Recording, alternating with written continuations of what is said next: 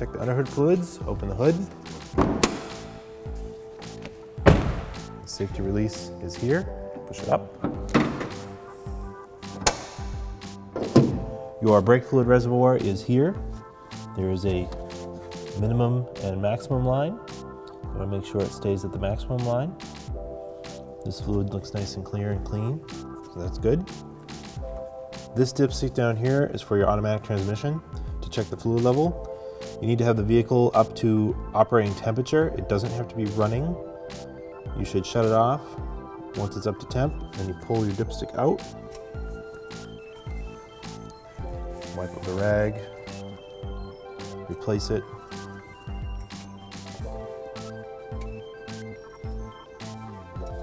Pull it back out,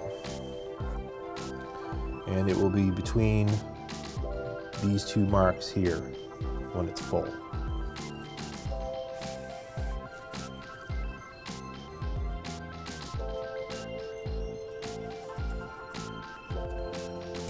The fluid should look nice and clean and pink. If you need to add automatic transmission fluid, there is a fill plug there. I'm just going to use this socket extension to help point it out. It is a 17 millimeter. So you'd remove this, put your long funnel and tube down there, fill it until it goes to the correct mark on the dipstick, and then you reinstall your drain plug or your fill plug. Check the engine oil. It is the orange dipstick here. Pull it out after the engine has been shut off for a few minutes.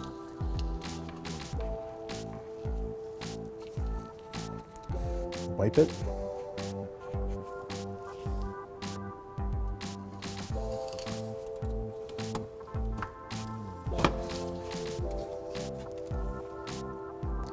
So we can see this oil is nice and clean and it's at the high fill mark. It's exactly where we want it. If you needed to add oil, you can replace your dipstick first. Remove this cap here. Tells you the weight that it takes.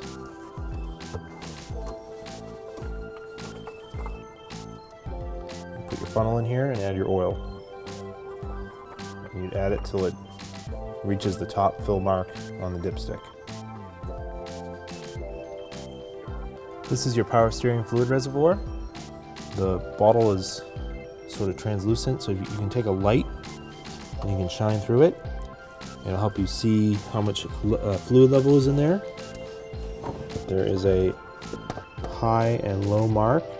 It's slightly over the high mark, but I'm not too worried about that.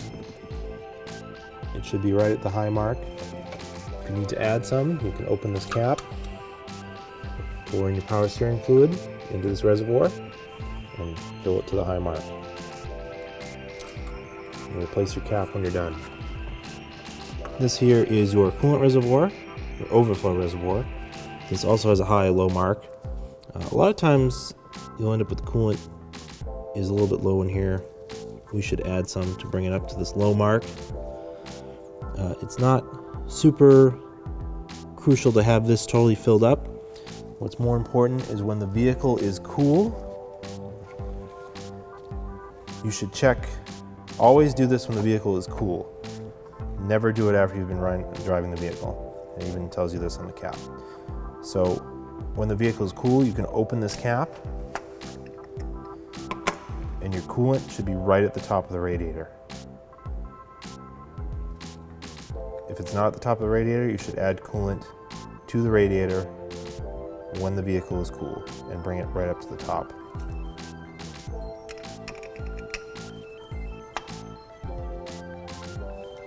This is your washer fluid reservoir. This one's nice and full. You can pull the cap to add more if you need some. The cap also has a dipstick to help you check the level. But it's usually fairly easy because it's a big clear bottle. You can take a light and shine it, and you can see washer fluid is usually a nice blue color. You can see that it's full or not.